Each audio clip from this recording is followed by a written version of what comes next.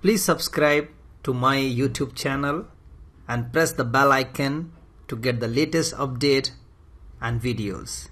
Let's move to the next question. Next question is related to the cron tab job.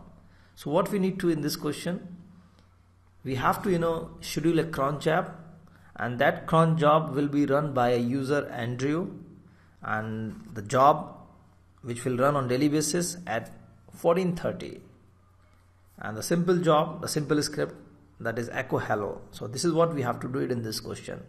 So let me move towards my Linux box.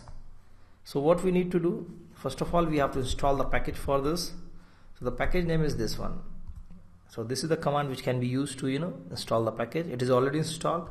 After that, make it enable, so that if you take the reboot, the system will come up with this package. So cron d is the service name for cron, and after that the command is cron tab -e for edit, u for user, and better to cross check whether this user is existing or not.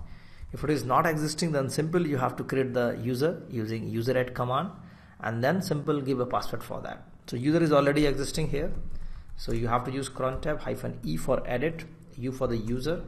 So I'm going to create a cron job for user Andrew. Insert.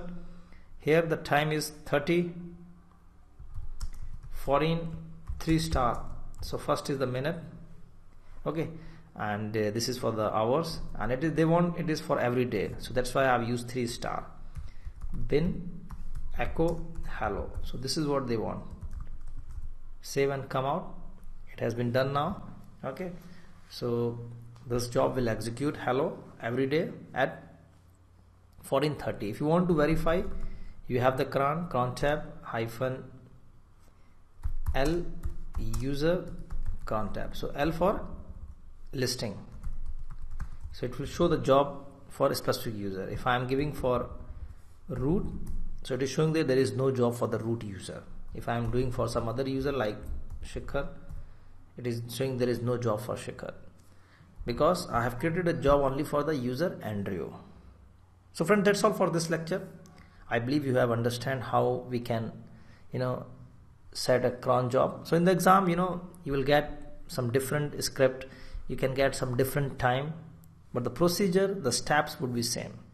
So friend, that's all for this lecture. If you have time, please join with me in the next lecture. Bye bye.